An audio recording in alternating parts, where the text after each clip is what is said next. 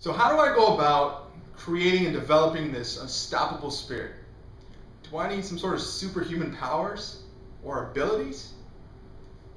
I'm David Moya, and today is about understanding the characteristics of unstoppable people. Now, much of what I've learned in my research is that a lot of these people were just like you and me.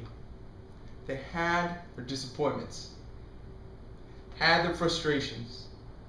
But guess what? It was at these moments that they exhibited characteristics, the 7 characteristics of unstoppable people. So here we go. Number 1 is they followed and they were devoted to their purpose. 2, they followed their passions. 3, they believed in themselves and their ideas. 4, they anticipated and prepared for challenges. 5, they weren't afraid to ask for help. 6, they sought after creative solutions. And lastly, they persevered. They were relentless no matter what.